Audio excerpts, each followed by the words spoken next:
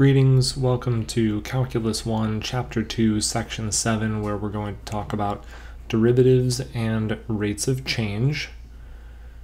And in this particular section, I have a number of slides that I want to go through, and some of them we're going to blow right past them.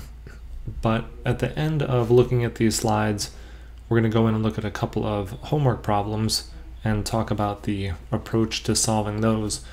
Excuse me. The reason why I'm not going to look at all of these slides with you is because some of them are a bit redundant. Some of them are talking about the sort of the story behind the ultimate formula, which is going to be the one most beneficial to you. And I don't think that we need to be spending too much time on the backstory. I want to sort of cut to the chase a little bit. So for example, this slide is talking about we're starting our conversation about tangent lines and tangents. And what we're looking at here is a formula for essentially finding the slope of a line between 2 points. Here's your first point. If I turn on my pen, this is x1, or rather x2, and this is y2. This is, let's try that again.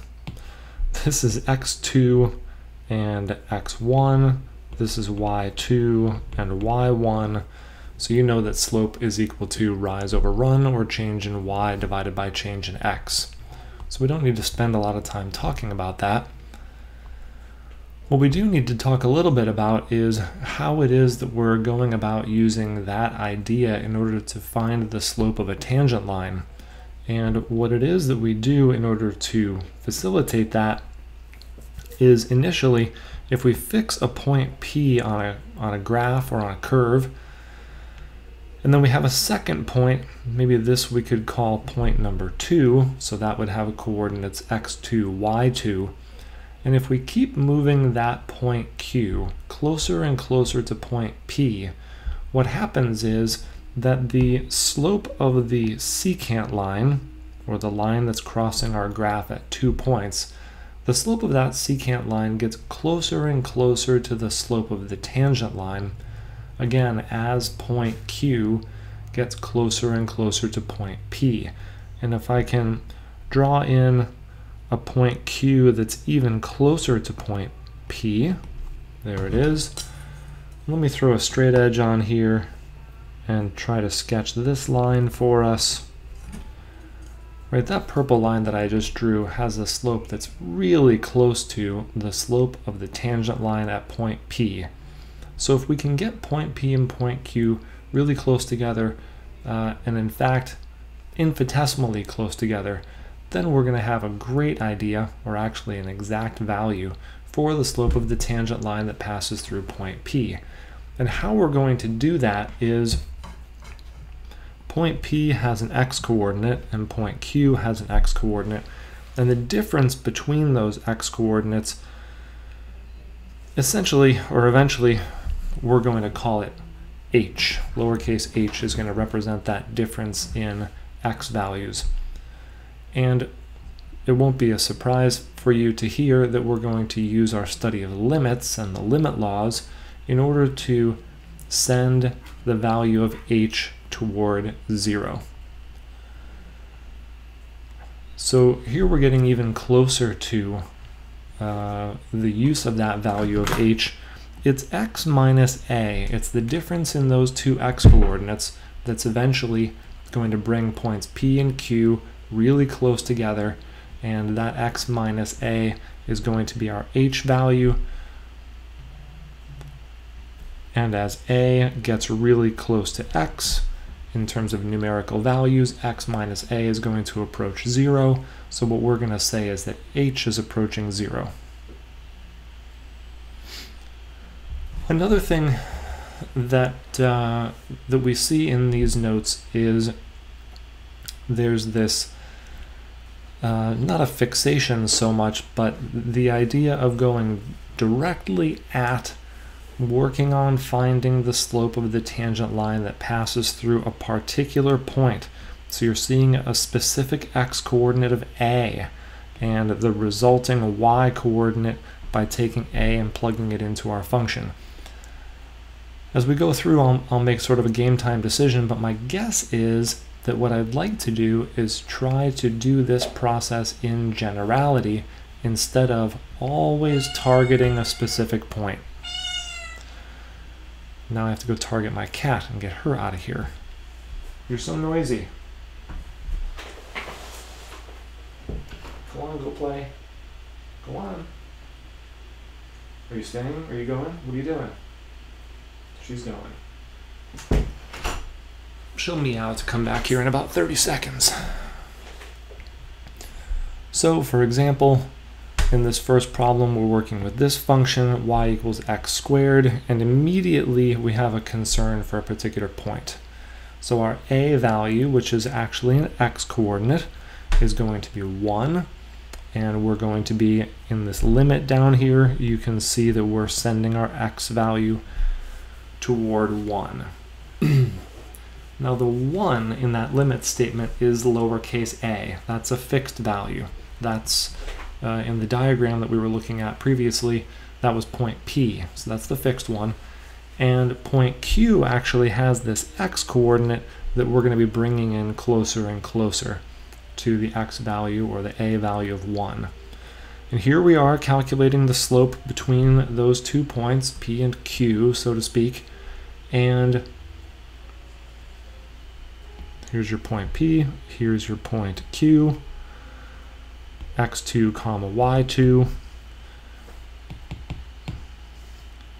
Now we're actually taking our function of x squared and dropping that in for f of x. And in order to evaluate this limit, it's a great idea to get rid of the removable discontinuity of x minus 1 in the denominator, because if we leave it there, it causes division by 0. So we factor the numerator, we cancel out the x minus 1s, we're left with just x plus 1, and now we can evaluate this limit by direct substitution, and we get 2. And what 2 means is that 2 is the slope of the tangent to the curve at the point 1, 1.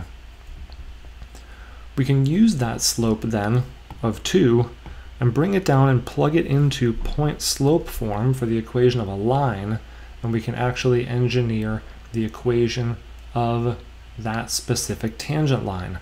So there's our m value, or the slope of our tangent. Here's x1, here's y1, and then we could distribute, combine like terms, move some things around, and write our equation for the tangent line in slope-intercept form. Now thankfully, you already know how to manipulate your limits quite well. This is just a different application. This is an illustration of, this is our parabola coming out of the origin here and swinging up through the point 1, 1. And if we were to zoom in on this graph, you can see that this graph looks less curvy, so to speak. And if we zoom in really close, geez, that looks a whole lot like a line.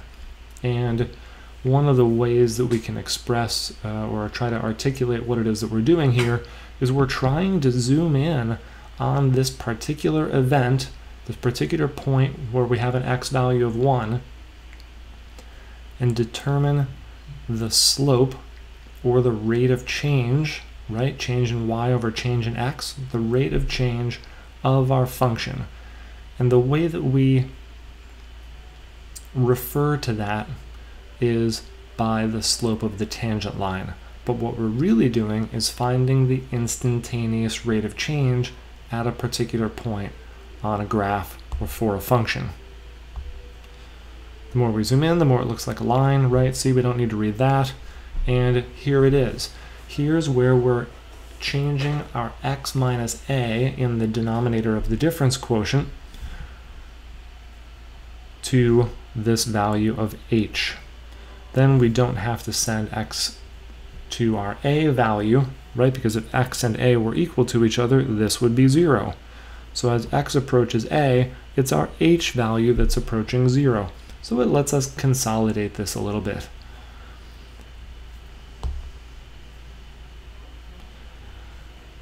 We talked about this diagram already pretty much.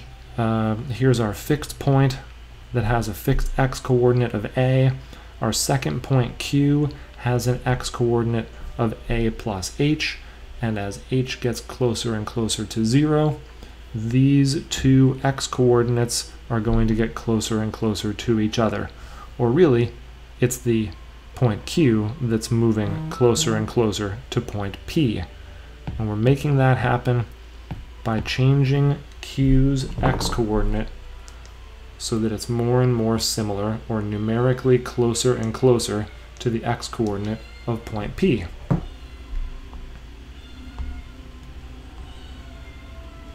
This is everything that I just said, which eventually delivers us to this definition, or this version of definition 1, which says that m, the slope of the tangent line, can be determined by taking the limit as h approaches 0.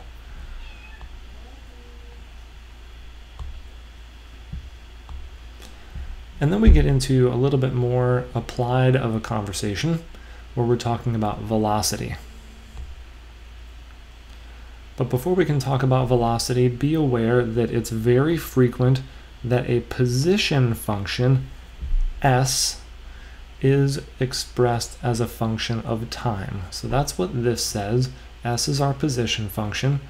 That's why the s is on the left-hand side of that equation. And f of t is simply saying that on the right-hand side we've got some kind of a function where t is the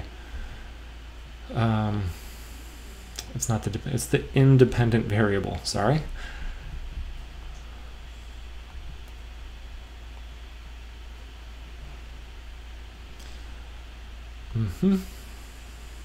Yep. Right. So here we are looking at our s values. We've got a position when time equals a.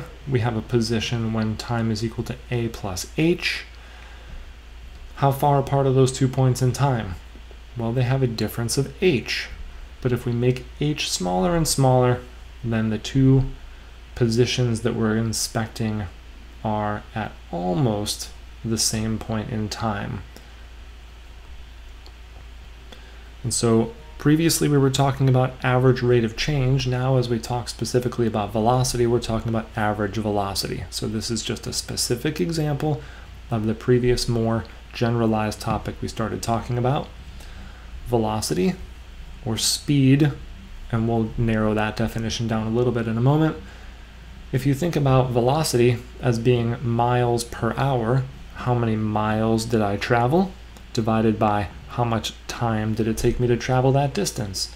And we could do examples using mile markers on the interstate, and how long did it take me from 1 o'clock to 3 o'clock. Well, 3 minus 1 is equal to 2, so that would be our change in time, and we could subtract the larger mile marker from the lower valued mile marker and be able to figure out our total displacement, or distance traveled. So this is still change in y divided by change in x, except it's a more specific example now where it's a change in displacement divided by change in time. And we're seeing the same diagram, just with a very slight difference here where it says average velocity instead of average rate of change. Great, we're still going to be moving point Q so that it's closer to point P.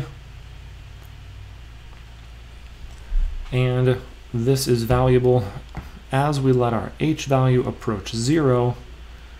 We're going to be defining velocity, or the instantaneous velocity or instantaneous rate of change at a particular time where t is equal to a.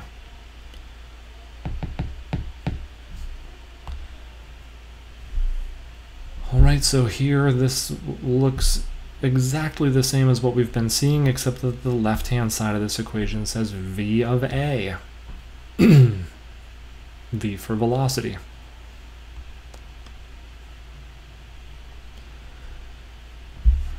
The right-hand side of this equation, however, is using the function named f.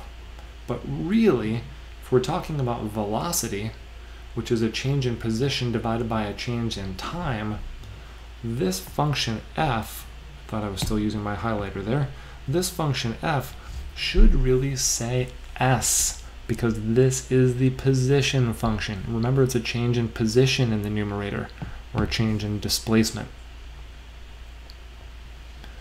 And so we've seen this example where we talked about dropping a ball from the top of the CN tower, which I don't recommend, but riding up in the glass elevator, I definitely recommend. Standing on the clear paneled floor when you're 450 meters above the ground, not for the faint of heart. I was a little timid. There were 5-year-olds jumping up and down on the glass though, so you have to decide which one of those two types of people you are. It's pretty trippy to be looking down through a glass floor at 450 meters. And we talked about what's the velocity of a ball after 5 seconds if you were to just drop it from the observation deck. And then a follow-up question of how fast the ball is traveling when it hits the ground.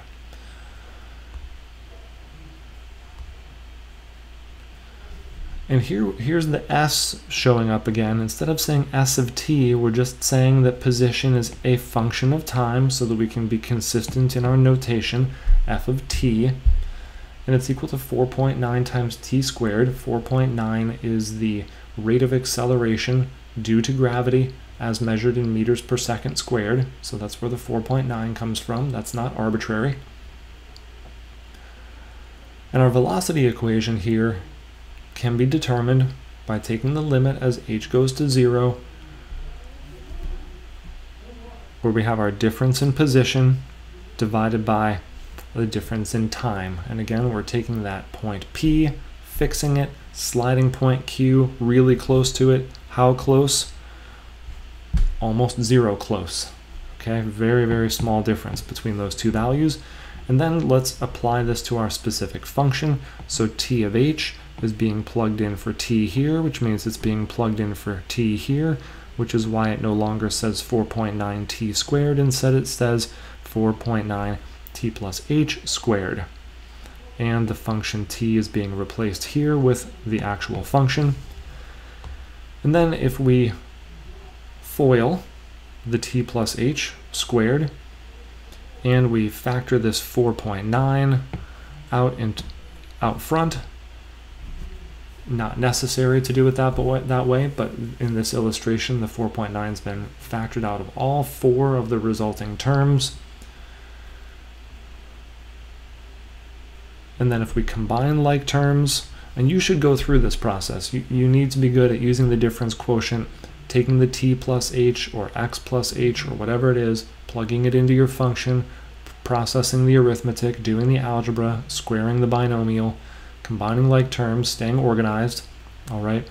And then this should happen, right? The term that's coming from the f of t function, when you're using the difference quotient, that term should always cancel out with an earlier term, and here that is happening. So those two terms cancel out, and we're left with this statement. The nice part about this statement is that the two terms in the numerator both contain a factor of h. So one at the very top of your screen, this h here, and one of these h's are going to be factored out, and we see that factor appearing here outside of the parentheses. Again, it's not a necessary step. You could just as easily at the top of your screen have distributed your division and canceled out an h from each one of those terms, but here we see the h factored out so that it's very clear that what we're reducing or canceling out is one factor of h from the top and the bottom, which leaves us with this expression, which is effectively a polynomial, and we can solve it by direct substitution, plugging in the h for 0, and we get a result of 9.8t. Well, that was fun, wasn't it? What the heck was all of that? We used the position function at the top of your screen. And we said that its corresponding velocity equation is equal to the limit as h goes to 0 where the difference quotient has been applied to our position function. That's generically, and here we're actually using the position function. So what we just did is we started with a position function, used the limit and the difference quotient in order to achieve a velocity function. This is great because this is not yet specifically being applied. This is not yet being applied to a specific point in time. That's what we're going to do in really the next part of part A, or the next step in part A, because we were asked for the velocity after 5 seconds. Now we can take that 5 and plug it into our velocity equation, which we just figured out was 9.8 t. Here's the 5 being plugged into that equation, and we get a result of 49 meters per second. So that is the velocity of the ball dropped from the observation deck of the CN Tower 5 seconds into its fall. I was going to say flight, but it's not really much of a flight. It's really just a fall. Part B was asking us for the velocity of the ball when it hits the ground.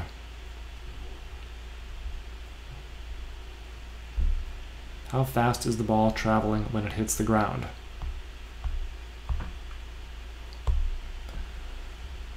Since the observation deck is 450 meters up, when the ball hits the ground, that's going to be happening when your position is equal to 450. That might seem a little counterintuitive. Shouldn't the position of my ball be 0 when it hits the ground? That's going to change from time to time. It depends on whether the position function that you're being given is expressing height above the ground or height above its an object's launching position. So here what we're really looking at with this s of t function is, and it's funny, all of a sudden now it's being presented as s of t, right, instead of f of t. What we're really looking at with this function is displacement, how far we are away from our starting position. And when the ball hits the ground, for sure you're going to be 450 meters away from your starting position. So that's why we're setting the function equal to 450. And which function is it that we're setting equal to 450? Again, it's the position function. Why are we doing that?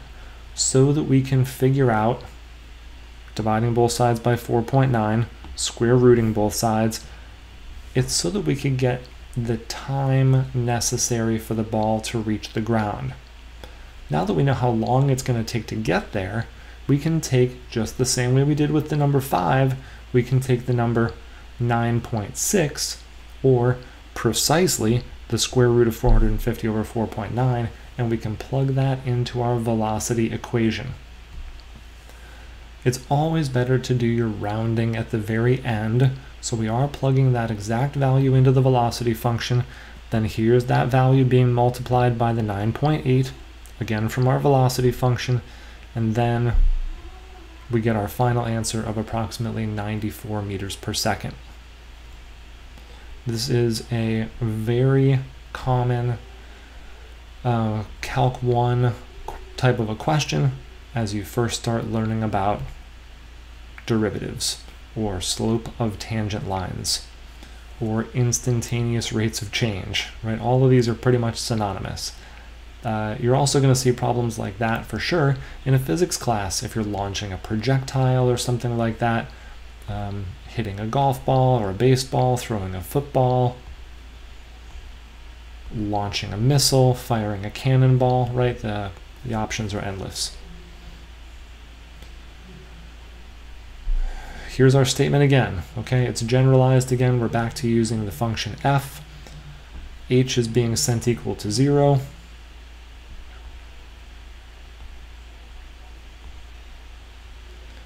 And as the previous slide was saying, this process is used so frequently that it's given a specific name. When we go through these motions, we call it finding the derivative of a function. Sometimes we're just finding the derivative of a function, f.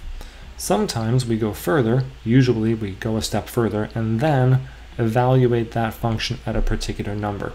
In the previous problem, we plugged in a time value of 5 and then a time value of, I think it was 9.6. What this means as pertains to the conversation about position and velocity, what it means is that the velocity equation was actually the derivative of the position function. Here it is being expressed with the x minus a in the denominator and sending x really, really close to a instead of putting an h in the denominator as you see at the top of your screen and sending h to 0. Equivalent, I would say that this is how you're going to see it most frequently.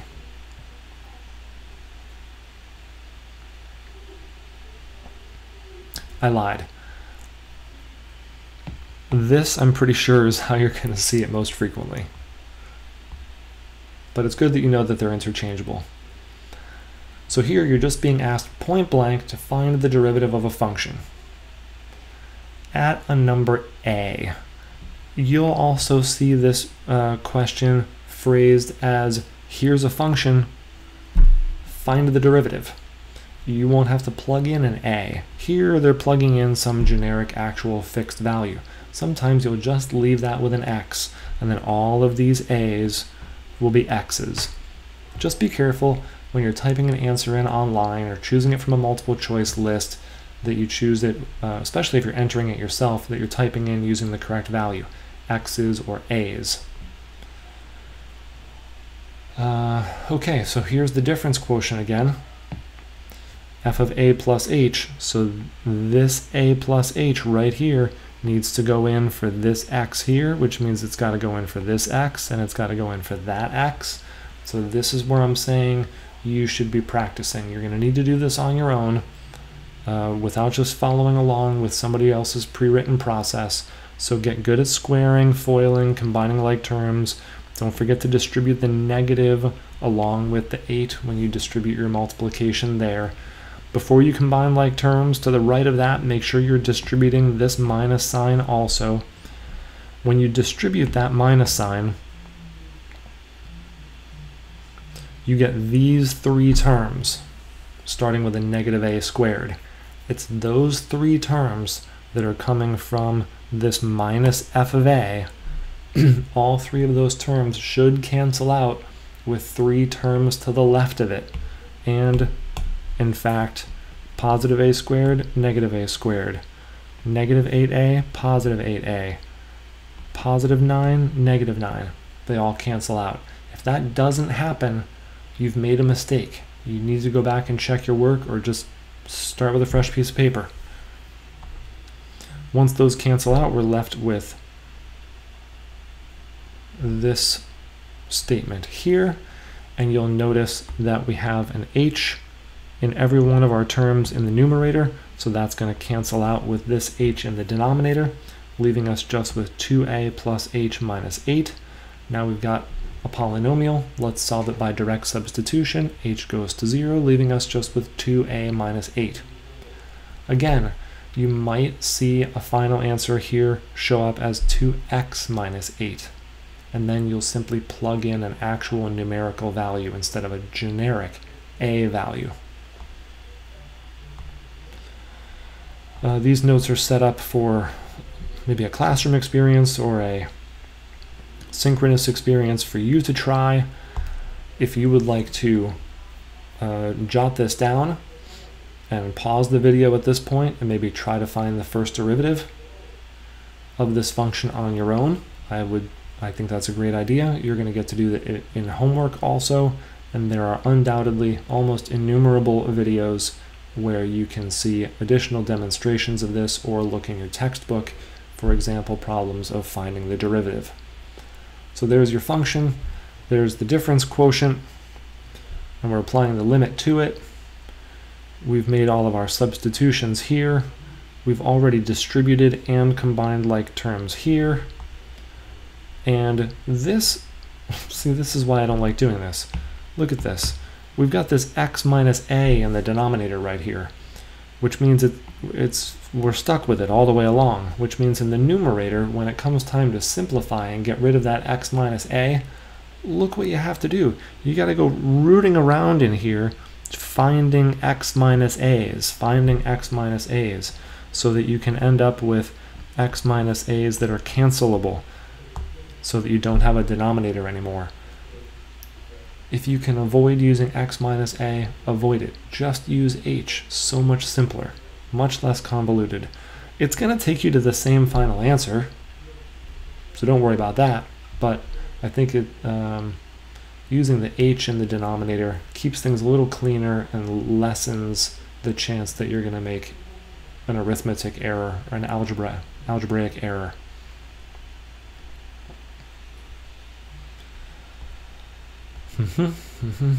Yep. That's point slope form.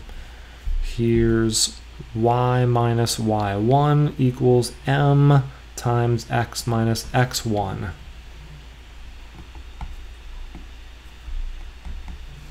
So it's point slope form. Find the slope of the tangent to the curve. Okay, so we're given a curve. There it is. We're given a point. It's not a real point, it's a generic point that's got an x coordinate of a. Alright, I don't want to do that. Find the equations of the tangent lines at the points. Okay, so this is, essentially we're looking at three problems here. One is we're going to need to find the derivative of our given function. The second thing we need to do is find the equation of the tangent line at a point that has an x coordinate of 1. And we'll use that y value also. And then the third problem that's here is to do that process again and find the equation of a different tangent line that's tangent to our curve at a point that has an x coordinate of 2. And then graph the curve in both tangent lines. You don't want me and my handwriting to write all of this out. So what I'd like to do is step through it with you. Everything that's on the screen right here, all of this, you've already seen this process, and thankfully we're using h in the denominator. All right, so let's walk through this. Here's our given function. Top part of it's behind my head. There it is. These terms right here on the right hand side are in reverse order from how we normally see them. Normally the cube would be first, the square would be in the middle, and the 3 as a constant value would be at the end. Why is it presented this way? I don't know. Is it okay? Yes, it's okay. Don't worry. Then we're going to take that function and we're going to mix it with the difference quotient over here, and then we'll apply the limit to it in a little while. So you've got to plug in the a plus h. That's what's happening here. And then the right hand side is f of a, and we've plugged in an a into our function. All the x's changed to a's. Alright, so just plugging those things in, that's not difficult, super. And then the annoying part, where everything that's I've circled in green, you have to multiply all of that stuff out and distribute some multiplication and combine some like terms. Okay, irritating, however, very doable. If you have to do it on your own, just stay super organized, use a sharp pencil, burn a lot of paper if you have to, spread it out, skip lines. I promise you staying organized is going to be beneficial to you.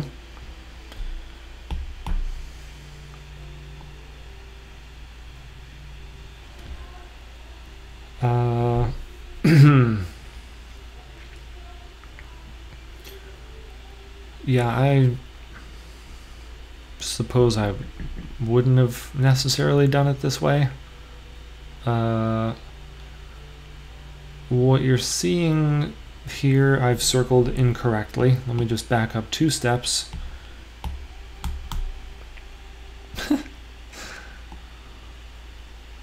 There you go. That's all of the foiling and that's all the foiling. All we've done is squaring the a plus h here and cubing the a plus h here. But what happened to this stuff over here? The expression has gotten so long that it wrapped onto the next line. Here it is. All right, they just didn't put it all on one line so the text could be larger. But it's all still there. That's all right. And one thing, or another thing that they did is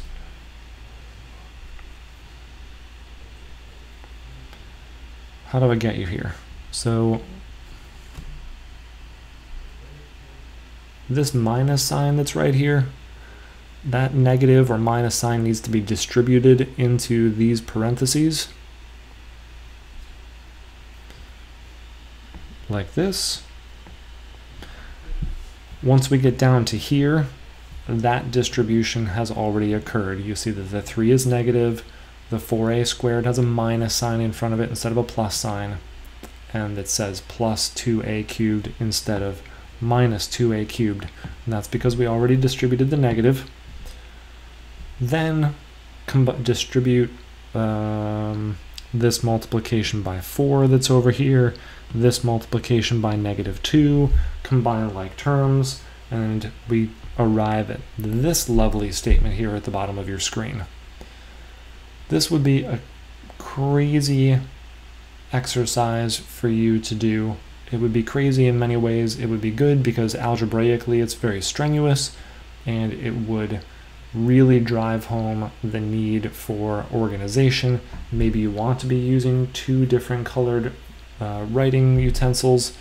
Instead of circling things in pink and green, you could just write these 2 different expansions in different colors. And then once you finally get to combine like terms down here, then you could write it all in one color again. Notice that in the numerator there, every one of those terms has an h in it, so we can cancel out one of those h's. Here they elected to factor out the h from all 5 of those terms so that canceling this h and this h is more evident. And there should be an equal sign right here. And then finally we've got that as a polynomial. We can solve by direct substitution. Plugging in the h value of 0 leaves us with unbelievable. All of that work, and all we get are these 2 little terms down here. What in the world is 8a minus 6a squared? It's the derivative of this equation with an a plugged in for the x's. Why it is that they insist on plugging in an a, I don't know. Could definitely just have left it as an x, because the next thing that we're going to do is we are going to plug in a specific x value or a value. And we're going to get that from what I have the number 2 pointing at here, because we want to know the slope of the tangent line at the point 1, 5. And the 1 is certainly the x-coordinate of that ordered pair. So here, in the bottom left, excuse me, we are plugging the number 1 into our derivative. And if you plug a 1 into this statement right here, the result is 2. So that is the slope of the tangent line to our curve at the point 1, 5. So you're seeing all 3 elements coming together there. We have our x-coordinate of +1, our y-coordinate of +5, and the slope of 2, which we got from plugging the x-coordinate into the first derivative.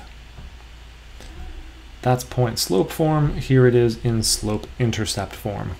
And then below that you're seeing the exact same process, plugging an x-coordinate of 2 into the function,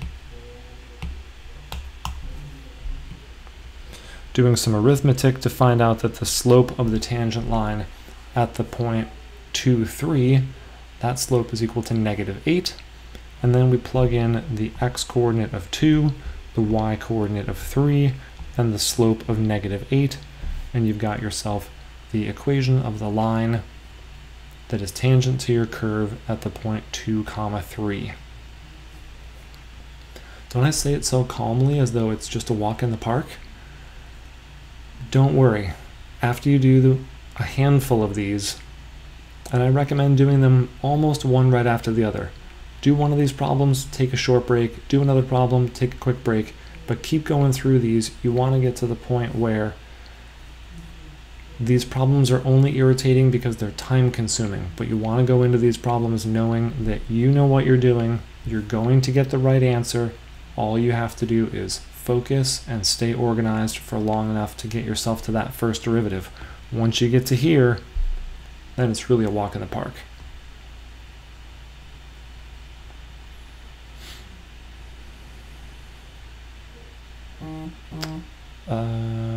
Did we not just see this?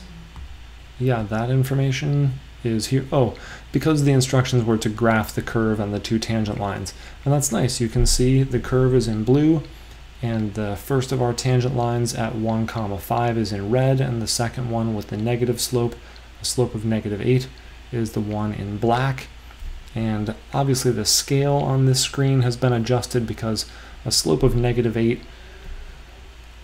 I would imagine, should look considerably steeper than that. But the y-axis has undoubtedly been adjusted there.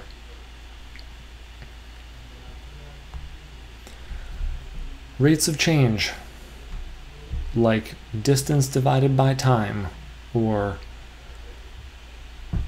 dollars divided by time. A lot of our rates of change are going to be with respect to time.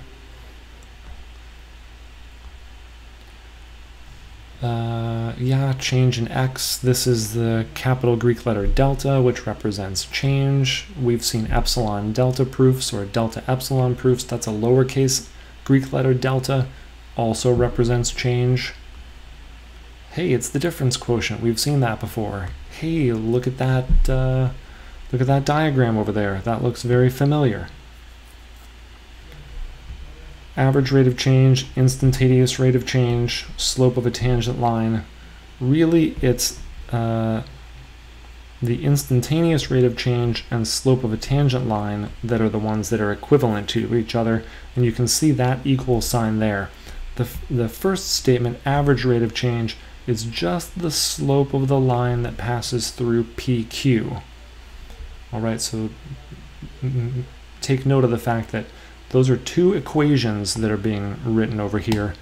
The first one is average rate of change equals the slope of the line through separate points PQ. Instantaneous rate of change is the slope of a tangent line which passes through only one point.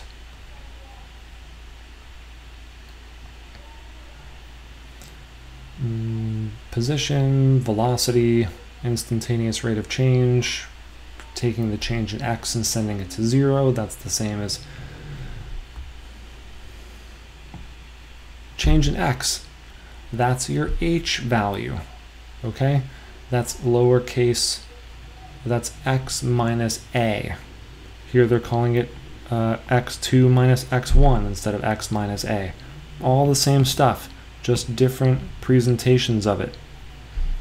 Calling it instantaneous rate of change here instead of just calling it a lowercase m. And there's this notation, f prime of x.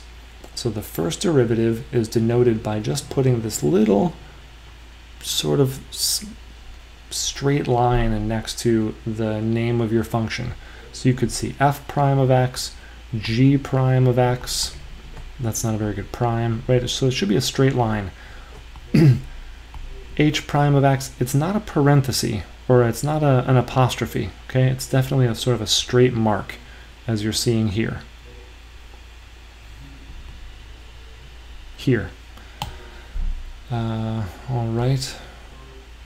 What else do I have for you? We now have a second interpretation. I can't handle any more interpretations. The derivative f prime is the instantaneous rate of change of y equals f of x with respect to x when x equals a. Wasn't that helpful? No, probably not. Blot that out of your mind. What's the first derivative? It's a new function that when you plug in an x value returns an instantaneous rate of change, or the slope of a tangent line. The slope of which tangent line? the slope of the tangent line to the curve at the point that has the x coordinate that you just plugged into the derivative. The first derivative is synonymous with the instantaneous rate of change. The instantaneous rate of change when? When x equals whatever number it is that you're plugging into the first derivative function. All right, don't make it overly complicated. Sometimes this math speak down here leaves you more bewildered than you need to be. What you're seeing in this blue rectangle right here is just hyper-specific language. So specific that sometimes it's not helpful. If I see instantaneous rate of change again, I'm going to lose my mind. I can't handle that diagram anymore. When the derivative is small, the curve is relatively flat. Sure, because if you have a slope that's like 0.1, yeah, your curve at that point is going to be relatively horizontal.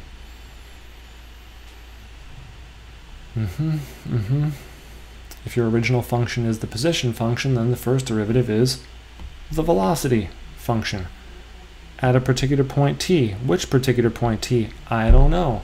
You haven't plugged in an actual number yet. Here they just insist on plugging in a again.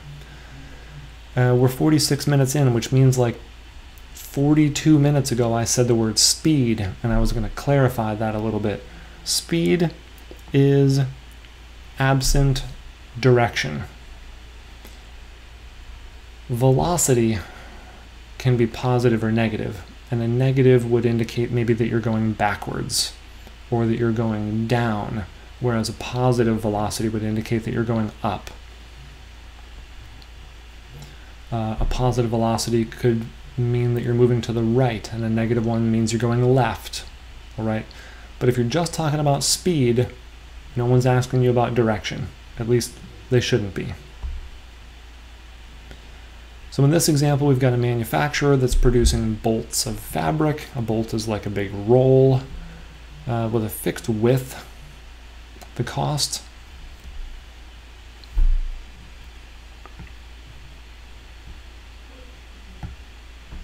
is represented by C. X is measured in yards. So C is really being measured in dollars. I should have also highlighted that. Okay, so what is the meaning of the derivative of f prime of x? What are its units? The first derivative is talking about a rate of change. I've used miles per hour as an example. We saw the CN Tower example where it was meters per second. Rise over run, change in y divided by change in x, change in displacement divided by change in time, meters per second, okay? In this case, what two units are we looking at? Dollars and yards, really. And if x is measuring yards, then rise over run, which is usually change in y over change in x, in this case, change in x is measuring a change in yards, which means that our y value, or the rise, which is going to be on our y-axis, is measuring dollars. So what's the meaning of the first derivative? It's the rate of change as measured in dollars per yard. That's really answering the question, what are its units? Dollars per yard. What's the meaning of it?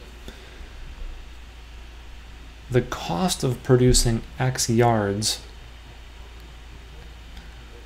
is a function of the number of yards of fabric that you're producing. The more yards of fabric you produce, either the greater or lower the cost is going to be. So the first derivative is measuring the change in cost to produce X yards of fabric. In practical terms, what does it mean to say that f prime of 1,000 equals 9? Remember that this 9 is dollars per yard, and it means that at the point where you're producing 1,000 yards of fabric, your cost, or your change in cost per yard of fabric, is still increasing at a rate of $9 per yard. Now, what do you think the cost would have been? Well, yeah. Do you think, which one of these do you think is greater? How do I ask this question? Let me use an example that's a little bit more practical. If you were going to go and have t-shirts made for an event at a t-shirt screen printing company, and you went in and said, I don't think anyone's going to show up to my event, so I only need to have one shirt made. The person behind the counter might say, well, once you get us the design and everything, and we add in the cost of the shirt, it'll cost you $103. $103 for one shirt? Sure thing. Why is that? Because they have to make the screen in order to do the printing. That's $100 worth of the cost. $3 is just a cost of some of the ink that they're putting on the shirt and the cost of the shirt, which is cheap. Okay. What does it cost to have 2 shirts made? What if my mom wants to come with me to the event? Well, then it'll be $106. So it ends up being like $3 per person. Well, once the event gets big and you've got 100 people coming or 200 people coming, the cost to produce each shirt is going to go down. Because you're able to order the shirts in bulk, you can order the ink that you're using to do the printing in bulk, and the cost per shirt will end up going down. In part B in this question, what we're seeing is that the cost per yard is still on the rise.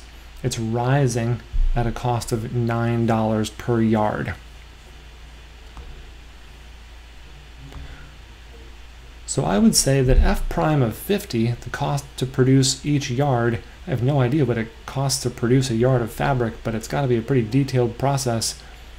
That's probably a really large number, f prime of 50, as you're getting your production up and running. You've got to have the machines and the staff and a warehouse and so on.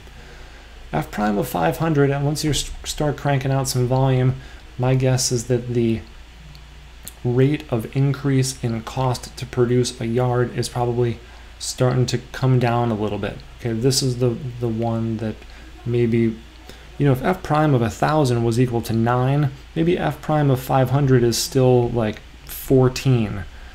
And maybe f prime of 50 was like 70. Okay, because you're still getting things up and running. And then what about f prime of 1,000? Now, I'm a little bit out of my element here because I don't know all that much about manufacturing or manufacturing costs. You could give me equations for it, and we could talk about marginal cost and things like that, and take derivatives and calculate averages and so on.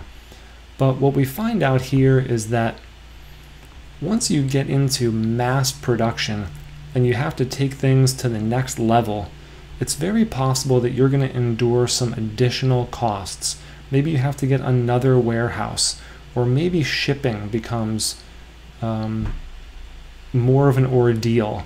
So it's very possible that once you get to the point where you're producing or manufacturing 5,000 yards of fabric, that the cost per yard of fabric actually starts to increase because you're operating a larger organization, and there are additional costs that come along with that. So this was very much a kind of a conceptual conversation. We don't even know what our function is in this particular case, but realize that, as in this example, that the cost per yard of fabric could start out, if X is measuring the number of yards of fabric that we're producing, and this is the rate of increase in cost per yard of fabric. Okay, now my vertical axis is C prime. It might start out that it costs us $70 per yard early in our manufacturing process, but as we produce more and more, that cost might come down to, the scale is messed up on the left-hand side, but when we hit that 500 mark, maybe it comes down to 9. But then as we're producing more and more, it might even flatline for a while here. But at some point in time, as we have to scale up our operation, that cost per yard might increase. All right. And again, these slides are set up with some you try it examples. We're just calculating the slope between two different points, doing a bit of averaging of some different slopes. That's not too heavy. So that ends our conversation about the derivative and some of the different ways that we can apply a use of the derivative. So I'm going to post this as a two-part series about this lesson, and in my next considerably shorter video about this section, I will go through some homework problems and talk about an approach to solving some problems that are presented a little bit differently. So I'll see you there. Thanks.